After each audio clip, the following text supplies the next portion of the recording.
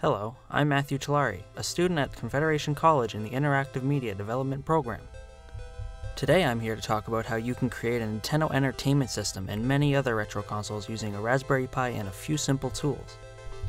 Recently, Nintendo has released their Nintendo Classic Mini, which is essentially a small light NES that you plug into your TV and that's about it. You can enjoy up to 30 games for the price of $59.99, but hold on, only 30 games? With Raspberry Pi, you can emulate any and all games in the NES library for only $35 and some hard work.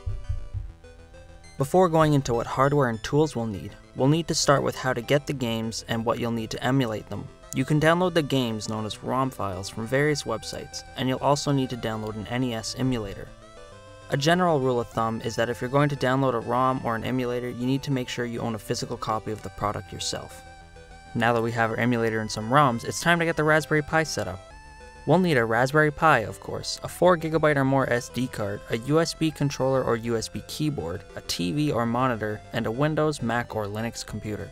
Once we have all that, visit this website and download the RetroPie software, but make sure you download the appropriate RetroPie SD card image for your version of Raspberry Pi.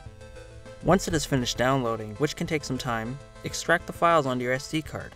You may need to use software to extract the image. I recommend using Daemon tools if you're using Windows. This can take up to several hours depending on how many files are involved. When it's done extracting, simply put your SD card into your Raspberry Pi and hook it up to your TV and/or keyboard. Your initial setup is now complete.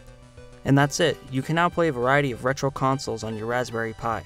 Once you start it up, it'll boot into the start menu called the emulation station.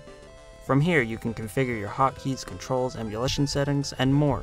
For more information on uploading ROMs and connecting to your Wi-Fi, visit this website and follow the steps provided. I hope this short guide helped and encourages you to maybe hold off on that miniature NES and try to learn something new by making your own mini NES with Raspberry Pi. Thank you for listening.